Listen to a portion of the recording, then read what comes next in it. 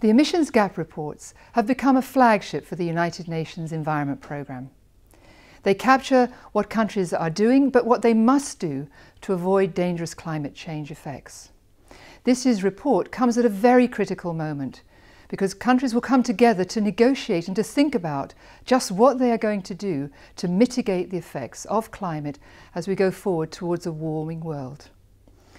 The report is made of inputs from experts, from models, from data, from analysis, and what it shows very clearly that we have to try harder, but there is an urgency about what we have to do collectively.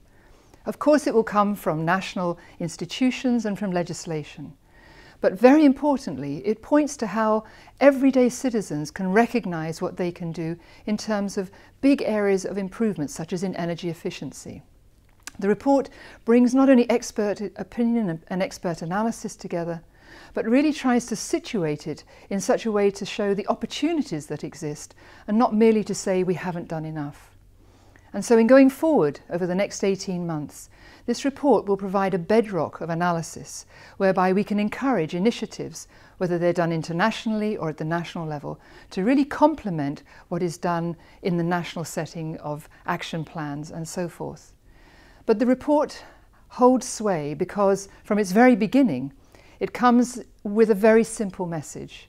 We are simply not doing enough, we're simply not doing it quickly enough, so that every year counts and every tonne of carbon also counts if we are to make this world a safe place in the future and meet the target of having carbon neutrality or climate neutrality, zero net emissions within our lifetime.